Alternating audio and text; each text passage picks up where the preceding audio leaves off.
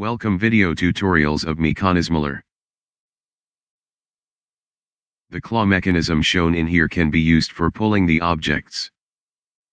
This is a special kind of 4-bar mechanism in which the length of the connecting bar changes continuously. The mechanism consists of 2 identical gears rotating in the opposite directions. The claw is fixed to the red gear, but it is free to rotate on it. The pin on the green gear is allowed to slide in the groove on the claw. This arrangement acts like a quick return mechanism. During the pulling phase, the claw moves slower when pulling an object. During the forward motion, the claw quickly jumps on the object next in line and cycle starts all over again.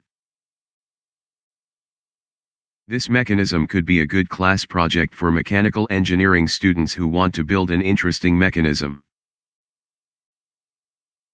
Thank you for watching our videos.